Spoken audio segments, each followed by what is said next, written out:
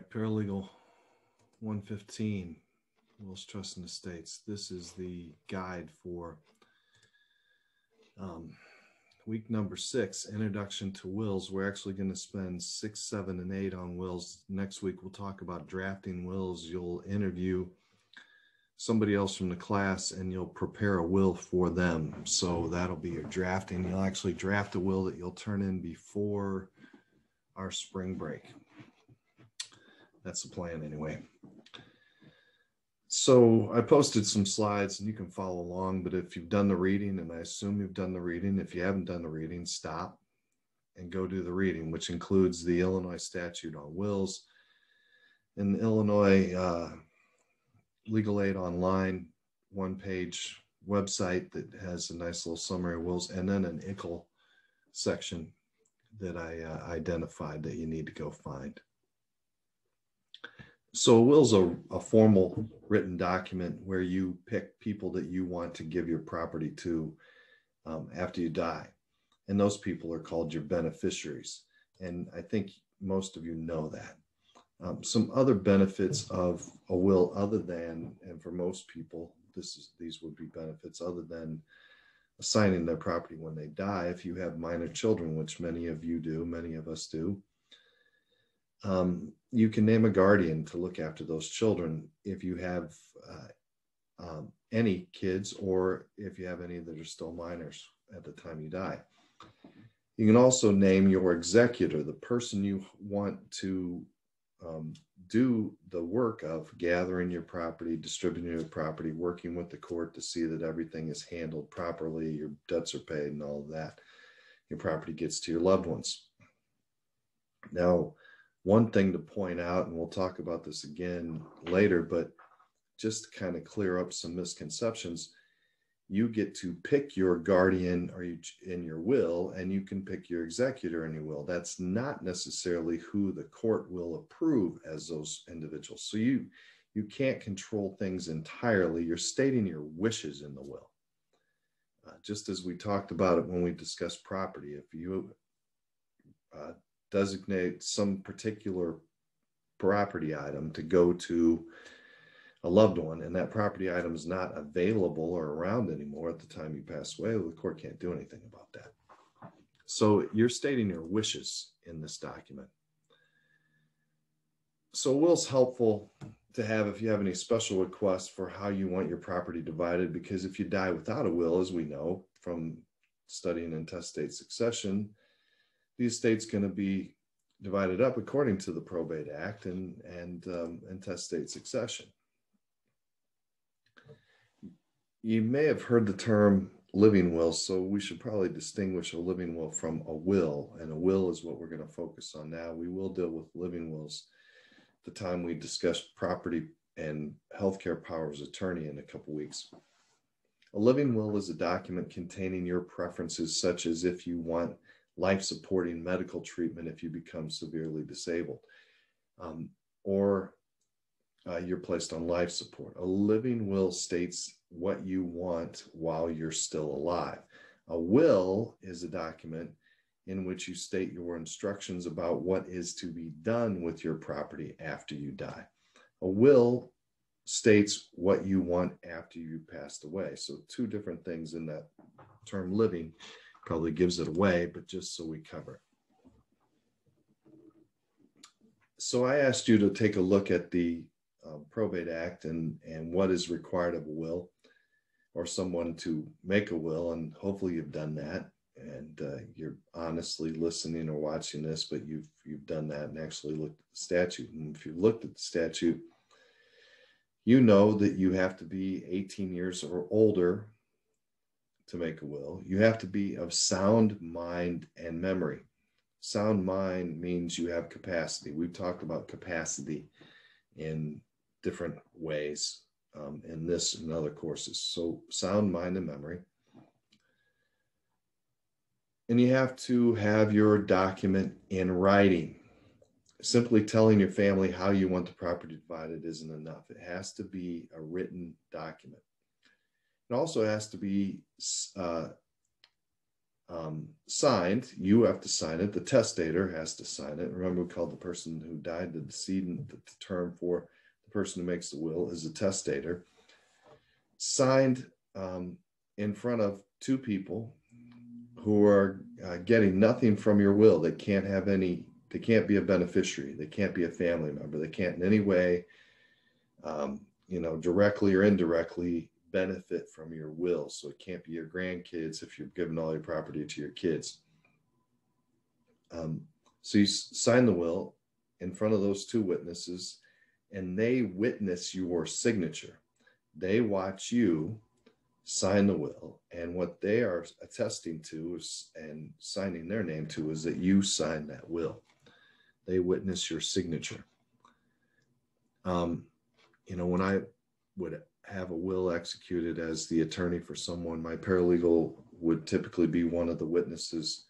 We would go through a whole thing with the witnesses, and to demonstrate that they met these requirements. The testator met these requirements.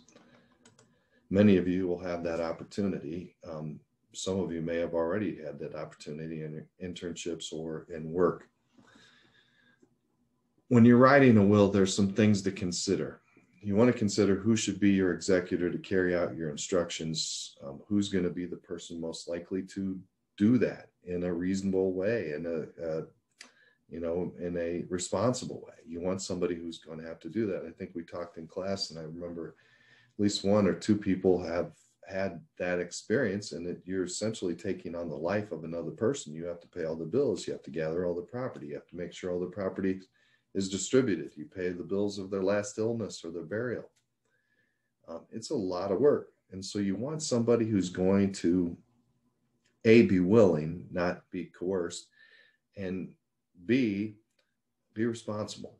Hopefully in good health at the time you pass away. So, you typically, like for my purposes, I probably would want to pick one of my sons who was much younger and likely to be in, good mental and physical capacity at the time I pass away, because I hope I pass away at like 103 or something, or longer. I don't care. You get to consider who should be your beneficiaries and who's going to receive what parts of your estate. There's certain debts that have to be paid at the time of your death. Any owed taxes and your last illness, or bills from your last illness, and your burial costs, funeral, burial. But what other debts do you have out there, and you want to make sure, so you can plan to make sure those are covered? Do you want to make any charitable donations? If you have minor children, it's often a good idea to create a trust. It's a trust that really has nothing in it until the time you pass away, and then all your property goes into the trust to take care of those minor children. So maybe a trust. Now, once you've created your will, you can change it, and a lot of people want to change it, and you probably should review and change your will periodically, because your life changes, your expectations change, your kids grow up, all kinds of things happen. So,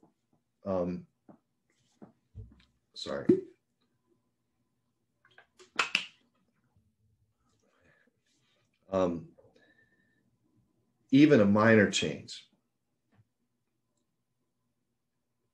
you have to do the same things you did with the will. Now, you can make that minor change on a separate document called a codicil.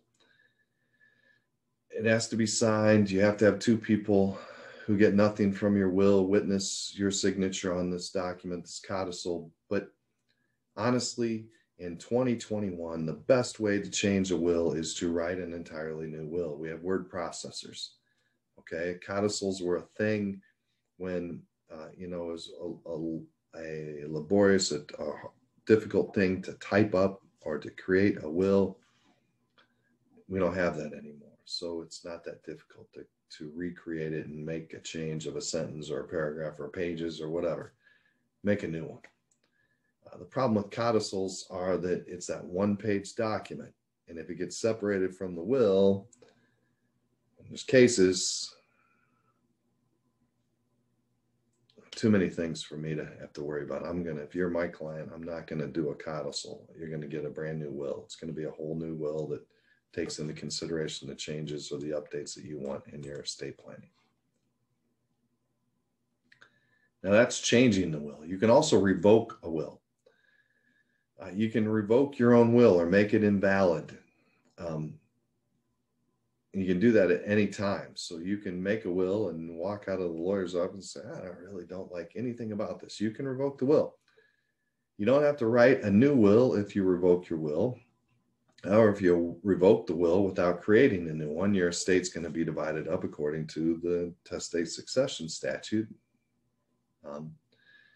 To revoke your will, you can, one, destroy the document or instruct someone else to destroy the document. This includes burning, tearing, or shredding the document. If you write an entirely new will, you can include a sentence explaining that your original will is now invalid. If you forget to include this sentence, don't worry, your original will and your newest version will be compared, and any differences in the new version will be how your property is divided. Now, if you looked at the Prlgl chapter that I asked you to look at, that's covered right in there. That chapter breaks down parts of a will and explains those parts of the will, and that's one of the very first things you'll see. You can also simply write on a separate piece of paper stating that your will is revoked. This written statement must be signed by 2 witnesses who aren't getting anything from your will. Again, if you're going to revoke it and you don't want another will, just destroy the will. And if you're going to revoke it because you're going to have a new will, well, then get the new will, destroy the old one. Okay? This is your introduction to wills. We are going to spend next week talking about the actual drafting. And again, it's important for you to find that chapter and start looking at that chapter. And then there's going to be some other things you'll have to do in that regard. And we'll talk about that, but then you'll go and I'll assign you another classmate to interview. You're each going to write a will for somebody else in the class. You're going to interview them like you're a paralegal interviewing a client. You're going to find out all the information about their lives. Everybody's going to have kids, so if you don't have kids, I'm going to make sure you have some kids, and we'll talk about that when we get closer to the actual will project. But it's going to give you an opportunity to both get a little practice in interviewing someone in this environment or for a will, and then also to draft a will for somebody else. And you'll have that document that you can use as a writing sample and say, I've drafted a will. That's where we're going with week 6. I appreciate your efforts the first 5 weeks. It's really flown by. I'm beat. I'll see you on Thursday night.